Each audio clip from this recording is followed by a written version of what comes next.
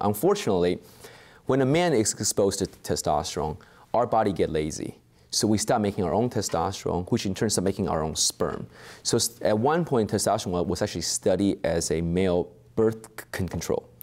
And then what I found was that giving a healthy college man testosterone, in 6 months, we pretty much sterilized them.